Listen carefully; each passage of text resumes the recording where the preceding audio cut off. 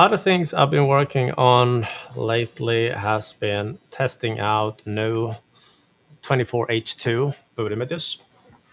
And for those of you that don't know, the minute you add in a boot image in ConfigMgr that doesn't match the ADK version that you have installed, guess what? You cannot do customizations to it through the GUI anymore. At least some customizations you cannot do in the GUI anymore.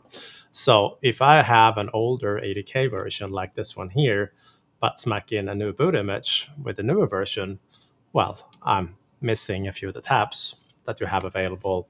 And this is what it normally would look like. But luckily, with a healthy dose of PowerShell, you can do everything that you need to do anyway. So what I was doing here was I have one of my lab servers. This one is running ADK for Windows 11 22H2. So this version here, that's the 22H2 version. But as you can see, I have added in a boot image that has a much higher version of the ADK, so 26100. And in order to work with that one, I had to borrowed a little bit of lines from Mike Terrell.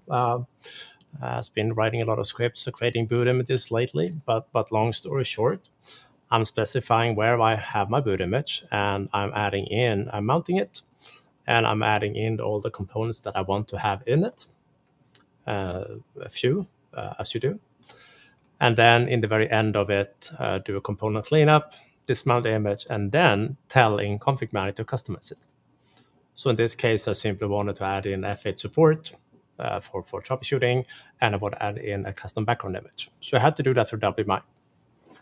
But that allows you to side-by-side test different versions of the boot images. And Alex over on Twitter was complaining earlier this week about, all right, drivers seems to be a little bit more picky in 24H2 compared to the earlier versions. Still early testing of that one, but that's something to look out for and to verify. So what I do recommend, don't jump to this version right away for your entire production fleet. Go ahead and add in, like I did here, a test image or two. Make a few copies of your sequences, configure them to use this one, and start to try it out. Figure out that all the drivers that you need to have working are working and everything else. So that was what I was spending some time on. Some other things that I'll be hopefully finishing up tonight if all goes well.